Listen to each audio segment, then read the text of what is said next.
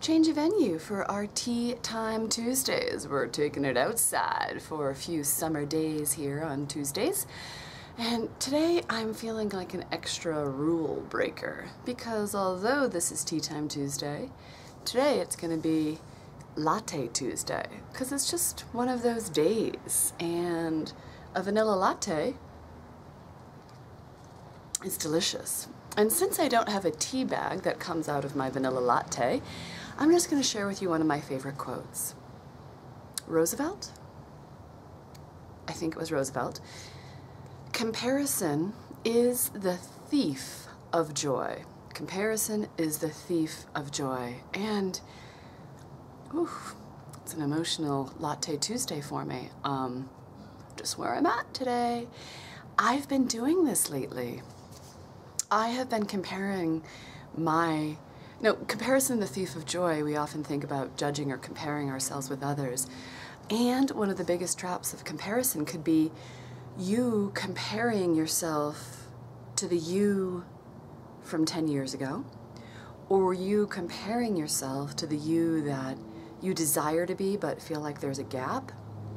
And that's what I've been up to lately. A little bit of self-comparison.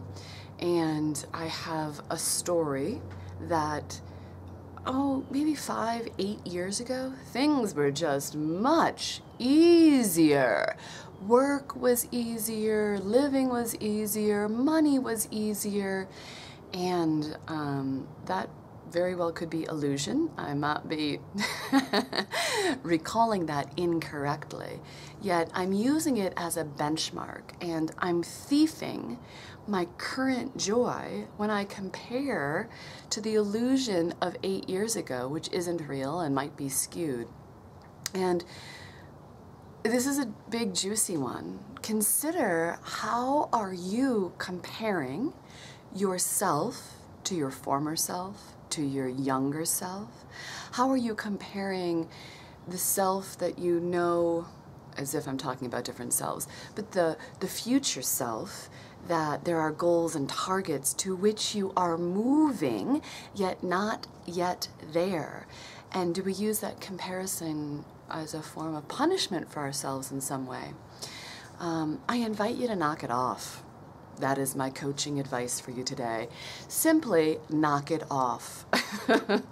Comparison is the thief of joy. Be present with what you have right now and find the gratitude for that while you continue to make the changes you desire.